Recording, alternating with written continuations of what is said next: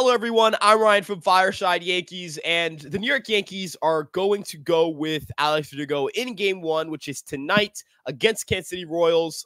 So they're going to go with him in left field over Jason Dominguez. This is reported by Andy Martino of SNY. So this is obviously one of the more highly contested conversations entering the postseason. And while I understand both sides of the argument, I also understand and ultimately agree with the idea that Alex Verdugo should get the start in left field, considering some of the defensive issues the Yankees have had at various positions. Left field has been a position where the Yankees have struggled defensively for a while, really ever since Brett Gardner retired.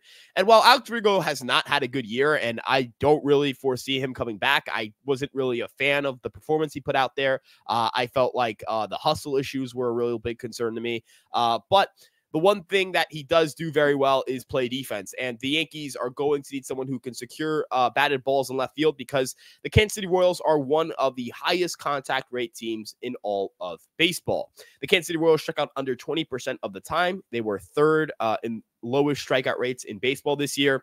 They were third in batted ball events per game. What is batted ball events per game? That just means how often you're putting the ball in play during a game. The Royals average a very high number of that. I think it was around 25 to 26 batted balls a game. You need to have your best guys out there. You need to have your best defensive players ready to go, raring to go, and more than capable of doing a job and corralling these batted balls because the Royals are really scrappy. They're going to force contact. They'll chase out of zone to make sure that they put the ball in play. They do not like the idea of striking out. It's not what their game plan is. It's not in their toolbox. The power ball or the home runs are not necessarily in their toolbox either. They're not saying they're incapable because they have Bobby Witt Jr., Salvador Perez, Vinny Pasquantino. Those guys can hit the ball at the yard. But the rest of their lineup, they don't have power depth. The lineup is not full of guys who hit the ball out of the yard. The lineup is though, full of guys who can put bat on ball. And when you look at the Yankees not having Anthony Rizzo at first base, that hurts them. Anthony Rizzo was their best defensive first baseman, so that hurts them, right? Third base, I think Jazz has played a lot better defensively there. I'm confident with him there. Shortstop, Volpe, a great defensive shortstop. You feel confident there. But Gleyber Torres, second base, you don't feel good about Gleyber Torres, second base. He's not a good defensive second baseman. That's not even this year thing. He's historically been a bad defensive second baseman. In the outfield, you look at right field, Soto, not a great defensive right fielder. You look at center field, Judge, not a great defensive center fielder.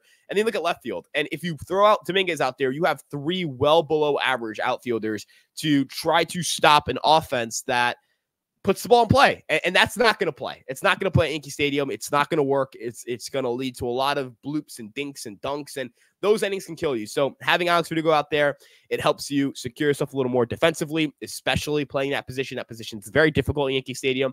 Left field is very, very tough at this ballpark. It's very tough in Kansas City as well. It's a very spacious outfield. We'll get to that in a little bit, though.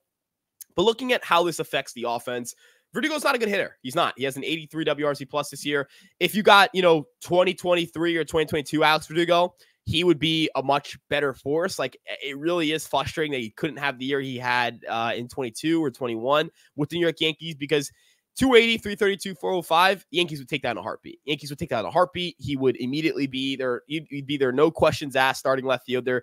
He would immediately help this offense. He'd be a big boost, but that has not been the player he's been this year.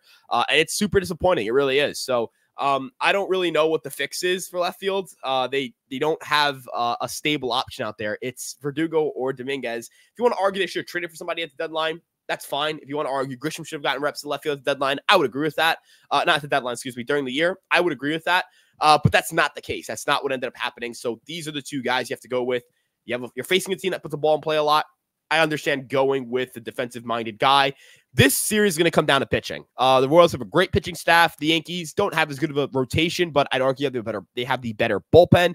And ultimately, it really just comes down to defense. It does. It's going to come down to defense and pitching. These two teams offensively, the Yankees outclass the Royals offensively, but if the Yankees can't kick it into high gear offensively, they're going to need their pitchers to hold it down. Now, I understand, the Yankees are built around offense, and when you're built around offense, you should be able to, put up runs, and you should be able to, I guess the best way to put it, you should be able to withstand or kind of stomach some incredible or unremarkable pitching performances. But this team in the Royals, they pitch so well. The rotation is very good. They have Waka going game 1. They have Reagans going game 2. Lugo going game 3. Singer is waiting in the wings as a long relief guy from their rotation. The bullpen, it's shortened now. They have a lot of guys there that can really throw hard and do a job. This is a very strong pitching staff in Kansas City. The Yankees are going to have to prove that they can beat this pitching staff after their most recent matchup where they did not show that they could destroy the Kansas City Royals starting pitching. I know that they crushed their bullpen in one of those 2 victories in that 3-game set, but in the other one, that bullpen shut the Yankees down, and that's because they were bringing out their A guys. They brought in Lucas Urquhart. They were bringing in Daniel Lynch. They were bringing in Chris Bubick. They're bringing in Sam Long, like some dudes. These are guys who have performed very well in the regular season. All of their negative WAR relievers have been either cut or placed on the IL, so they do not have any of the awful, just terrible, the guys who came in and blew games. They're just going with their main guns. They're top guys. They're dogs. On the Yankees standpoint, from the Yankees situation, it's the same thing. They've got Holmes going, but there's not going to be the closer. They've got Weaver going. He's going to close. Hamilton, Canley, Cousins, they're all expected to pitch. Hill, he's expected to pitch. That being Tim Hill. Luis Hill or Clark Schmidt come out of the bullpen. That's your squad right there in the bullpen. Maybe they have to throw in a Mark Leonard Jr. Maybe they have to throw in a Tim Mason. Maybe they have to throw in, a Marcus Stroman. Personally, I would go with MLJ or Meza over Stroman just because MLJ misses bats. Meza gets ground balls, and he's left-handed, and the Royals have an 84 WRC plus against left-handed pitching. And Stroman doesn't really provide much value outside of being a long relief guy. But again, focusing on what the Yankees have right now, what the Yankees are doing in this game, they're trying to play matchups. They're just trying to play to try to counter the strengths of the Kansas City Royals, who are a high contact team, who will force contact. And from the Yankees standpoint, the offense is going to come from their main guys. Can Stanton do a job? Can Wells do a job? Can Judge do a job? Can Soto do a job? If one of those 4 guys, or Jazz is also part of that conversation.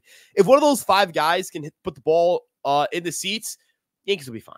If one of those 5 guys they're able to launch home runs with relative consistency, they'll be fine. They'll be fine. And you have Glaber, who's not a big power hitter, but he's their, he sets the tempo. He's their leadoff guy. I just don't see a world where the New York Yankees, can win this series without one of Judge and Soto going and one of those complimentary bats going. It comes down to Judge. It comes down to Soto. It's not, if it came down to Jason Dominguez from the win this series, I'm sorry, they would be, I'm sorry. Like, it's hard for me to sit here and tell you that the Yankees have a shot in a series if they're not gonna, if they don't have Judge and Soto going. So that's the key to the offense. It's not Jason Dominguez, and it shouldn't be Jason Dominguez. If it is Jason Dominguez, then this roster is not going to get very far. It's going to come down to Judge and Soto. On the pitching side of the ball, again, you have Cole going today. You've got to win your Garrett Cole games, because your Garrett Cole games are the only games where I would consider the Yankees to have the pitching advantage. And then looking at the Royals side of things again, the Royals, they just have so many good pitchers. They really do. So they have really, really good pitchers. And yeah, I think the Yankees need to be able to play great defense to hold down a Kansas City Royals offense that finished 20th in WRC plus, finished outside of the top 15 in offensive runs per Fangraphs, that finished out of the top 15 in OPS. So the Yankees are going to have to do a job defensively and pitching wise, because if they do that, they'll be fine. They can hit home runs. Yankees score 4 runs, they should win. Yankees go 5 runs, they should absolutely win, right? Like that's the kind of game they should be playing, right? 4 or 5 runs wins the game. That's where they should be at. So I think Verdugo helps them to play that style of baseball. I think that's the most sustainable way to try to win these games. If you're trying to win these games by letting the Royals get on the scoreboard and score a ton of runs, you're really opening yourself up for a disaster, because that pitching staff is too lethal to do that.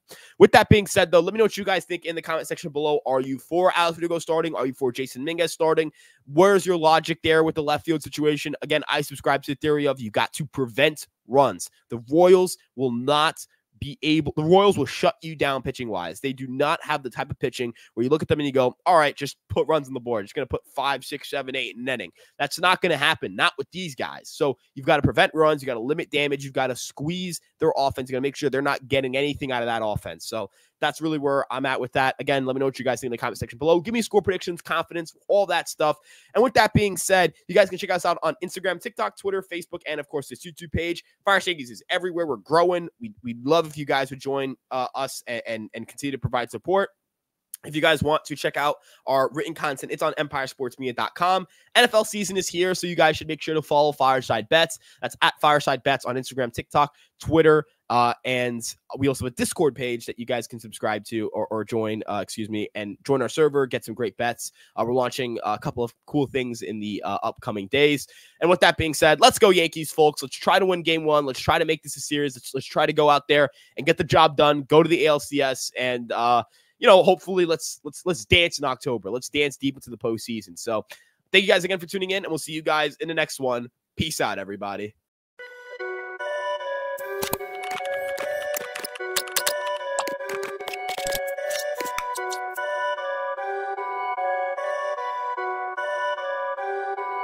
Perfect.